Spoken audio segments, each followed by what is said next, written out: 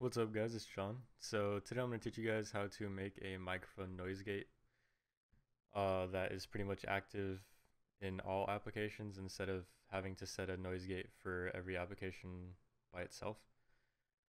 When I say noise gate, I mean sound threshold for your microphone. So this is just going to make it easier.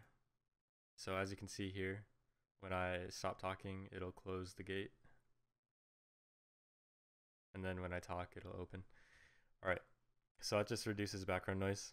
And so the way you're going to do this is you're going to download this program called Noise Gator and download that first. And then you're going to go to VB Audio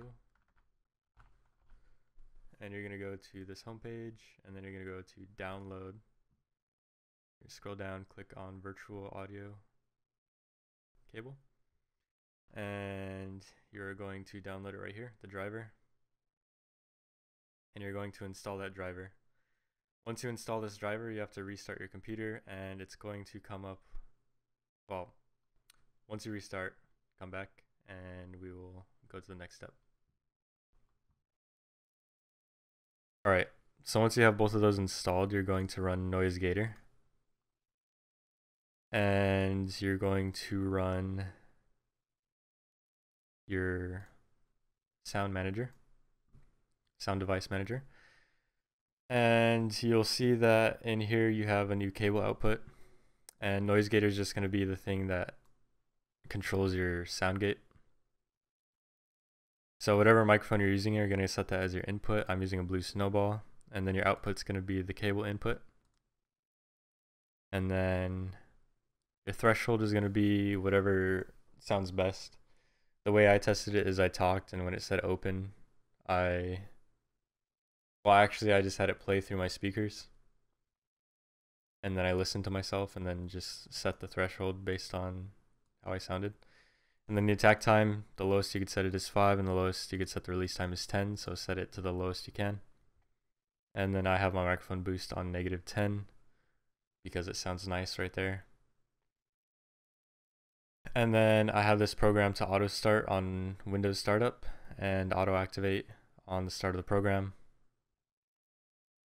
So the way you're going to have the program start when Windows starts is you're going to go to your files. You're going to go to C, users, John, well, whatever your name is. Then app data,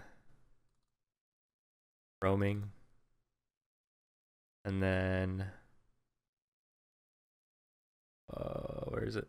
Microsoft, then Windows, start menu, programs,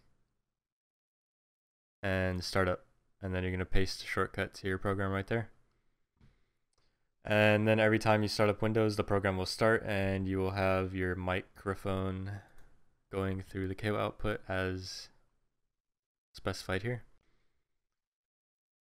And then you're just going to use this as your microphone in all of your applications. So right now in OBS, my microphone is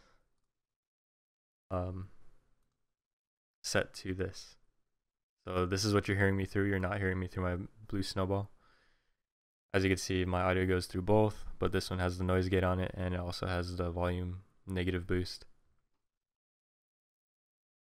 And that's how you do it. So now when you join Skype or record or anything like that, your microphone will automatically have a noise gate.